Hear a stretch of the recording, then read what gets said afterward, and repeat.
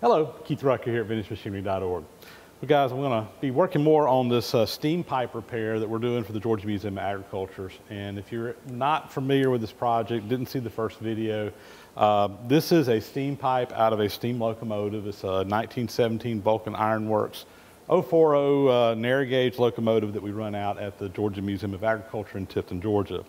It's an operational steam engine that we use at the museum for various functions. And we've got a problem with one of the steam pipes up in the front end of the locomotive. We had this out last year doing some maintenance work on the locomotive, and in the process of putting this back in, they broke one of the ears off of this flange. And this flange has been repaired in the past. It's got some issues. They took it to a local shop to have some work done to it. They really just made things worse in a lot of different ways. You can go back and watch the previous video to get the update on all that. But I wanted to kind of bring you up to speed of where we are on the project and how we're planning on proceeding forward, because I have changed my plan of attack a little bit on this, and a lot of that's because of the comments and a lot of the emails and some different things that I got from you guys out there, and got some really great ideas, some really great comments. You guys brought up some things I really hadn't thought completely through, and I told you at that time, that it was still kind of a plan in motion, but it's really awesome on this YouTube venue that you can kind of get input from a lot of different people and, kind of evaluate how you want to move forward. So originally we were just going to basically try to reattach the ears, and actually after I got in here and started looking at this, the ears on both sides, like I said, they've been broken previously. They've been replaced previously, and the pieces that were put back on weren't even cast iron, they were steel. Welding cast iron, I prefer to braze it, is always difficult. But when you braze steel on the cast iron or weld steel on the cast iron, it even adds a whole nother level of complications. It can be done, don't get me wrong, but it adds complications. So here's the game plan, just cut to the chase. We're going to just lop the whole flange off the end of this. I'm going to take a bandsaw, we're going to cut this whole thing off. I'm going to fabricate a new flange. I've got a drawing to replace, basically using the same design as the original. We're going to fabricate or machine actually a totally new flange, and we're going to then reposition the whole new flange on here. And I'm doing this for multiple reasons. Again, instead of just replacing the flange, or replacing the ears. Number one, I really feel like that if we put a whole flange on here, it's going to be a much stronger repair. I'm not going to have any breaks in these ears that I'm going to have to be dealing with. Obviously, anytime you've got a break, no matter how good your weld or braze is, I don't think it's ever going to be as strong as it was, particularly in a material like cast iron, than it was originally. This way we've got a solid new flange all the way around, this pristine, there's no breaks or anything in there, and so on. So I think number one, that's going to be good. Number two, from a machining standpoint, we were going to have to come in here, weld the ears on. We were actually going to braze up this bottom that had been ground down to get the geometry right and the shape right, and to get a good seat that we could put on here. And getting the brazing and welding part done was going to be the easy part. The hard part was going to be doing the machining. It was going to take a really complicated setup. This steam pipe is not something that's easy to hold on a machine. It would require building some fixtures to hold it, and it's just a lot of work to be able to do that. Going with this route, I can actually do all of my machining on the flange and not have to worry about all this complicated work holding up here. It's just going to make life much easier. Another advantage I think to doing this is that we're still going to braze the cast iron together, and before with the replacing the ears, we're going to have a very small amount of actual brazed area that the repair was going to be done. Brazing the whole pipe to the new flange, I've got a lot of area around here for that braze to actually hold it together. And again, I think that the actual braze job is going to be much stronger than we could ever get out of just the pieces here. And one of the other things I think is going to be good is that we're going to be getting the steel out of the equation. There's steel in here on these ears. I would rather this entire part be cast iron through and through and not have any steel. In fact, some of the recommendations that I got from you guys was just make a flange out of steel. Well, we're making it out of cast iron. I got a disc of cast iron here. This is actually durabar, which is kind of an extruded cast iron product, but it is cast. It's the same material, or at least a very similar material to the original cast that we're doing. The reason I don't want to use steel is, number one, again, we've already mentioned brazing steel to cast iron. While it can be done, it's difficult. But also, you got to remember that this is going into the front end of a steam locomotive. It's going to get really hot in there. You're going to have big swings in temperature change from, you know, when the locomotive's idle, we fire it up, put it into operation, you've got steam going through this pipe. And you've got to think about thermal expansion and things that are going on. And steel and cast iron, they move differently when they're under heat. The steel is going to move at a different rate. It's going to expand and contract at a different rate than the cast iron. By putting a cast iron flange back on here, and some would argue, yeah, the steel would be stronger, you'd be less likely to break the ears off again. I'm not so worried about that. I think we got plenty of meat in here for the cast iron to hold. But what's more important is that when we do that expansion and contracting, that becomes a weak point in your braze job and in your weld job, where that will eventually can cause those braze joints to fail. And by putting the same material in here on both pieces, in theory anyway, they're going to move at the same rate, or at least at very close rates. I'm sure the composition of this cast iron is not exactly the same as this, but it's a heck of a lot closer than the cast iron to steel. So anyway, that's the game plan. I've got a drawing here of the flange and that we're going to be working off of. And let me zoom in here and show you that and show you the piece that we're going to be working on. And let's get started making this project. So first off, here's the drawing of the flange that we're going to be working off of. This is basically just a copy of the original, and we were able to have some drawings that we were able to base this off of original drawings as well, plus copying what was already on the flange. And this is more or less to scale, and you can kind of see there. It's 8.5 inches across from one end to the other. I was able to find at McMaster Carr this piece of durabar. We were able to order this. This is 9 inches in diameter. It's 1.5 inches thick. I really needed about 1.25 inches of material, but they only sold this in 1 inch thicknesses, 1.5 inches, so we went with the 1.5 inches. I'd rather have a little bit extra material, obviously, than not enough. So we're going to basically cut this out. My game plan here is we're going to go put this in the lathe. We're going to face off one side, get a nice square. I'm going to find the center. We'll scribe a center line, parting line, whatever you want to call it here. We're not actually going to part on there, but basically become this line. And I'm going to lay this out. I blew it up with some die chem. We'll lay it out. We'll find the center for these holes. I'll probably go ahead and center punch them on the lathe. I'm going to lay out the whole design, and then before I take it out of the chuck, we're going to go ahead and drill and bore the center hole to the proper diameter. We'll then take it out of the chuck. Probably just going to go out and use a metal cutting bandsaw to rough out the shape of this thing. We'll go ahead and get our holes drilled in here. And once that's done, we're going to flip the part over. I'm going to come back in. We'll grab this with the chuck on the lathe again, but on the inside of this bore, and I will machine the other side of the part. We'll begin face off the entire piece, and I've actually have to build a little raised flange that comes up about 1/8 of an inch on the other side. We'll machine all that in on the lathe in the second operation. So that's the game plan. Let's go get it set up in the lathe and get to work actually cutting some metal.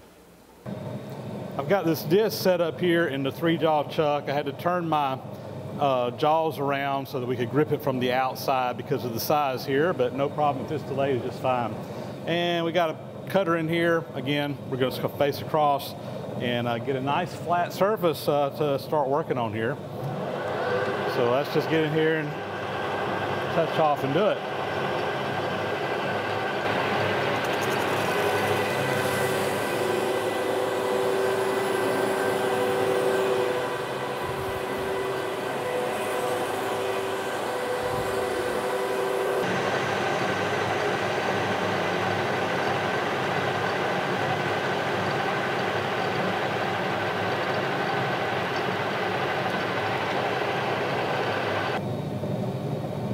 I'm actually pretty happy with that. That's good.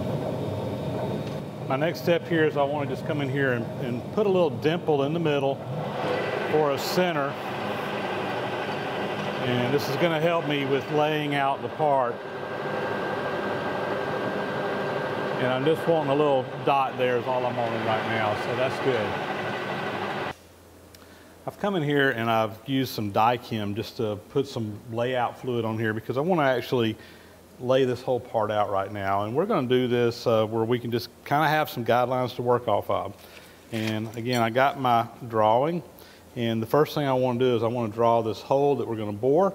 That is a 2.5 inch diameter. So we're going to do inch and quarter radius. And to do this, I'm just going to show you the first time. I'm going to start at 1 here, but you can kind of feel it click in there. So that's 1.25 inches. And we're just going to come in here. I'm going to go in that center hole that we did earlier. And I'm just going to scribe it in there where I can see what we're doing, okay? The next diameter I'm going to do is this outside. And really all I need is just these little arcs on the ends. But that's a 4-inch diameter right here, 4 inches across. So 2 inches on your radius. Let me adjust my dividers. All right. I'm just going to go ahead and scribe this as a circle, even though we're not going to cut it out as a circle. Okay. Next thing I want to do is I want to put a center line through here. So I'm going to go grab a straight edge and a center finder, and we'll get that. So my combination square set has this little center finding tool in here, and you know, you got to remember that this is cast iron. It's not perfectly round on the outside, but it's going to kind of get me in here close. But what I want to do is I want to make sure that I bicep the center hole here. Yeah, but I'm just going to scribe a line across. Okay. Next thing I want to do is lay out for the 2 holes here. Okay, so this is 3.25 inches. This is a radius that I'm going to just swing over and intercept that line, and that'll tell me where I need to be. So again, let me set my dividers here. 3.25. So all I'm going to do here is I'm just going to swing that one. Okay, that tells me the center of those, and I think what I'm going to do is just go ahead and put a center punch mark in there, because I need to swing some more radiuses off of that, and it'll also tell me later on where I need to drill those holes. So let me grab a center punch. All right, so I'm going to come in here with my center punch, get right on that point. There's one.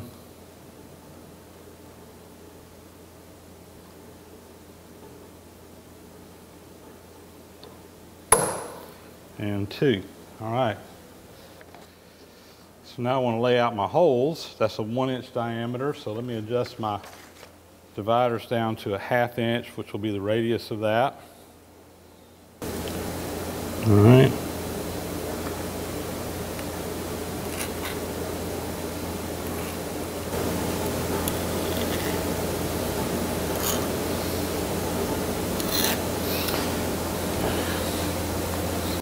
Now I want to put these outside radiuses on here.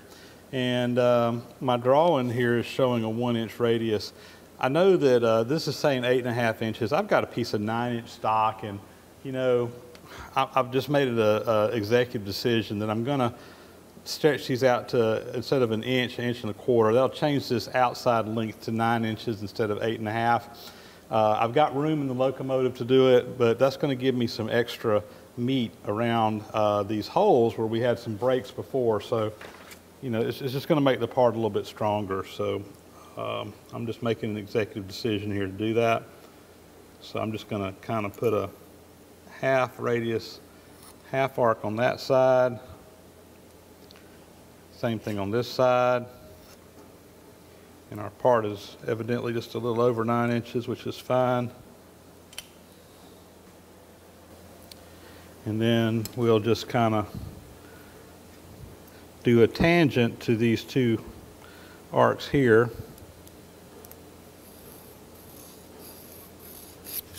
Like such.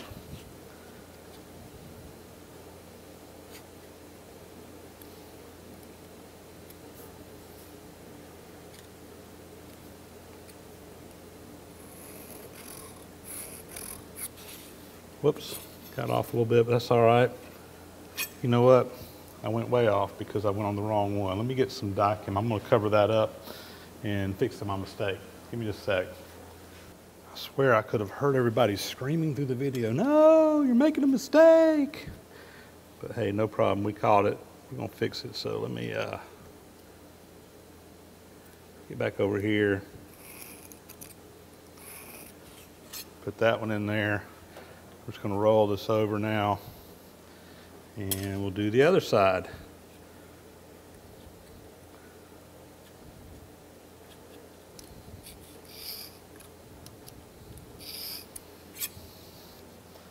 All right, so hopefully you can see the flange that we're going to cut out of there.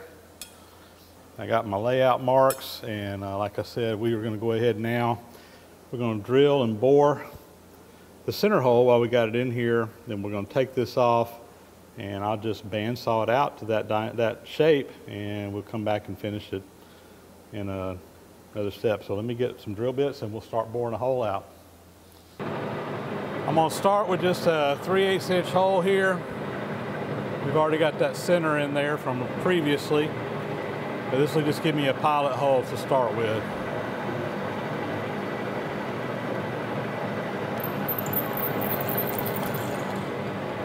All right, that's got us through the first pass. Let's go up a size. Next here, we're going up to 7/8 of an inch.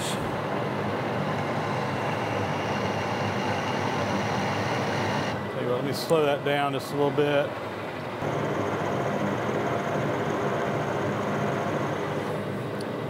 Tell you what, that drill bit's just not cutting very good. I'm going to sharpen it real quick. Be right back. All right, I grabbed a different bit and I sharpened it, so much better.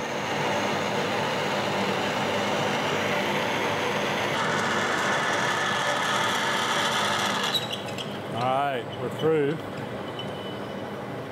Next, we're going up to 1 3/8 inches. Let's see if that speed's going to be all right.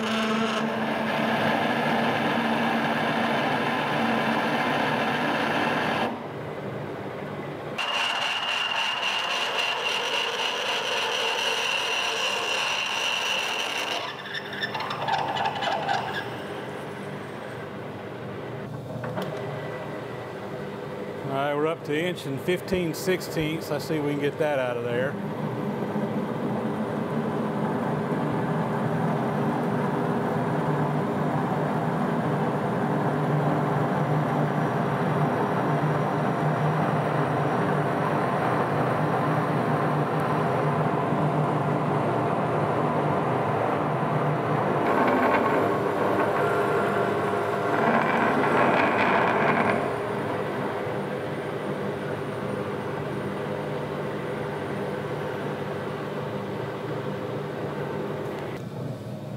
We're just going to bore the last little bit of this out. I got a boring bar set up here in my lathe, and we'll just come in here and nibble it out.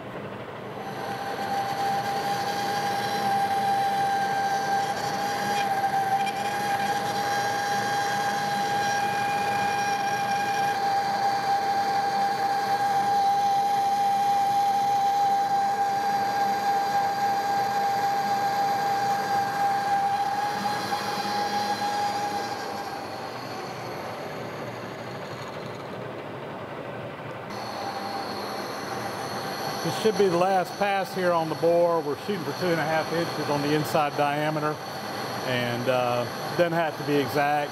I mean, the inside pipe on that casting is just a rough casting, so it's not a regular. It's probably a regular shape, a regular size, what have you. But according to the print, 2.5 inches is what we need, so that's what we're shooting for. So when we get this one done, I think we'll be done with the lathe work for now.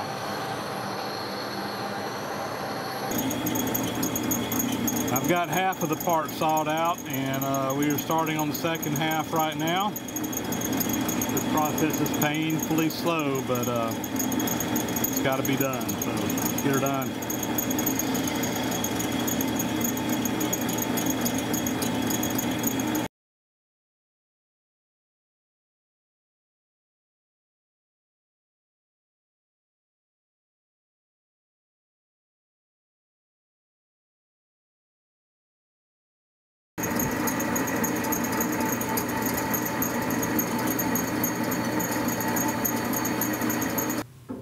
There we go, guys. We got the rough shape all roughed out here, and now all I got to do is blend it all in. I'll probably do that on a grinder, belt sander, or something. I'll figure that out. But band sawing's done. That took a while.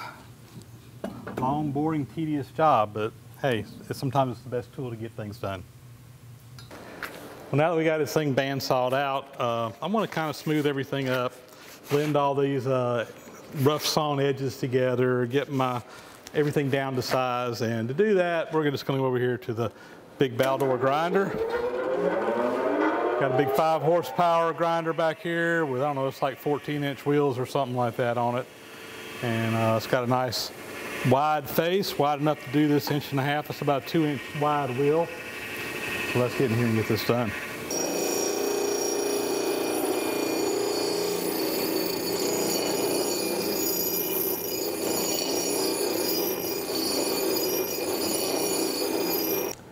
We got our part all ground up on the edges now. It's not 100%. I'll probably go back and touch up on it some more when we get through doing the rest of the machine work, but it's good enough for right now. And next thing I want to do is drill the 2 1-inch holes in there. And to do that, we're going to use the Carlton Radial Drill. I've got this set up in a vise on my tombstone bench down here, and we'll just come in here and steer this big old puppy right here where she needs to go.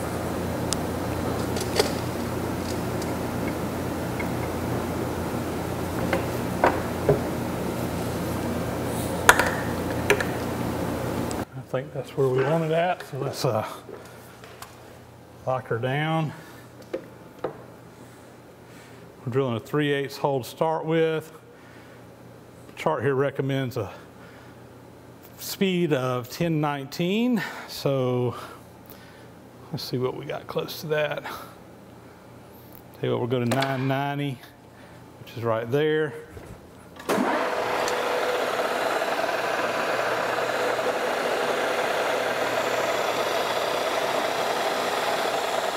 That looks pretty good. Let's drill it on out here.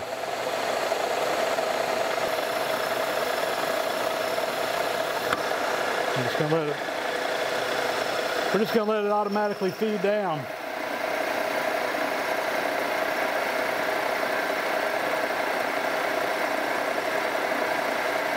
That joker is hogging some metal.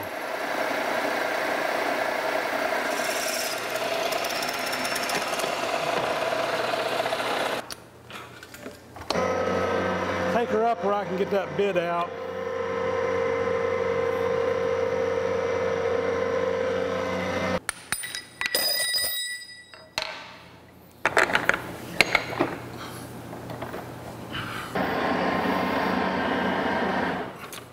All right, for a 1-inch hole in cast iron, it says 382, so I'm gonna come back over here. We got 350 right here. There we go. So we got a speed here of 350 revolutions per minute. I've got my feed set on 6 thousandths per revolution, and we'll let her drill it on out.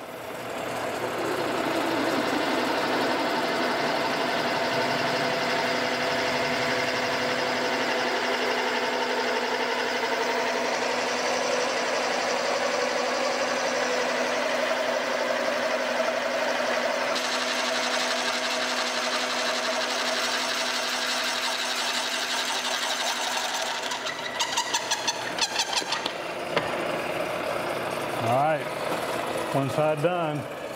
We'll do the same to the other side. I've turned the jaws on my chuck back around now to their normal mode, and what we're going to do is we're going to actually grip this on this step right here on the inside of that hole that we bored earlier. So basically we'll slide it up on here like such, and I'm going to take my jaws and we'll actually expand the chuck out until we grip that like such. That should be now square with the work that we did before, and we can come in here and start working on this side. Now it's going to be an interrupted cut, but we can work around that. My goal here is I want the total thickness of this part to be about 1.25 inches, and that's at the bottom of, there's going to be a little ring around here, and then it'll be down about 1/8 of an inch, and then the rest of it will just be the thickness for the boss here. So first thing we're going to do is just get this thing cut down to size. I got about 1/4 inch to come off of it again, because that's just what size nominal stock we started with.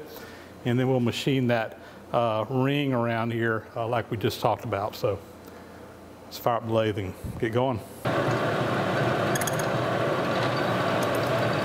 Because this is an interrupted cut, I'm not going to try to take too much off. Really and truly, I probably ought to be using high-speed steel here rather than carbide, and I may switch out if we start breaking cutters. So.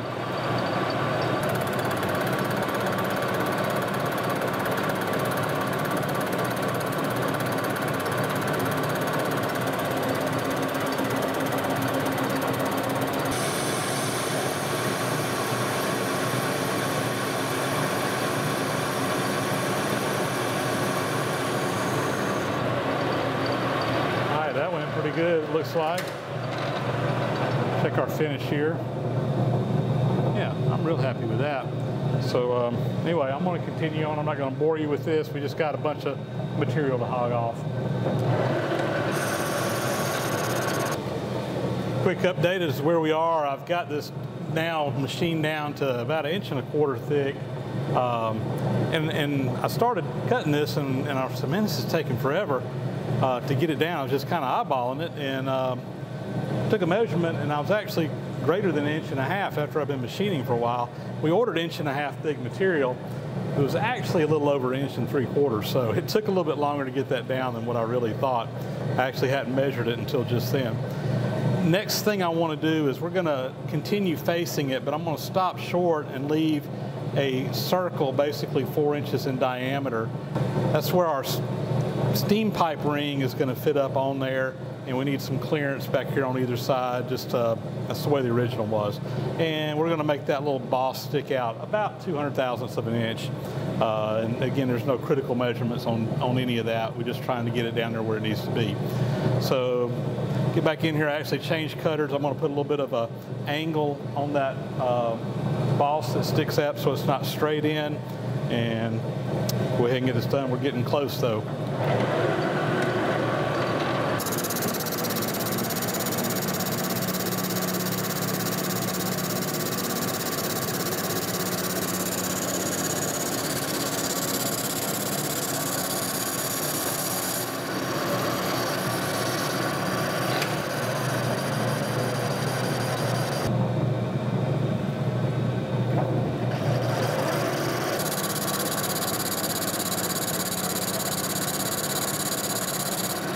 Stop short, and I'm just going to blend these in together by hand. I'm just going to bring it in until the cutter meets the other cut, and we should be good.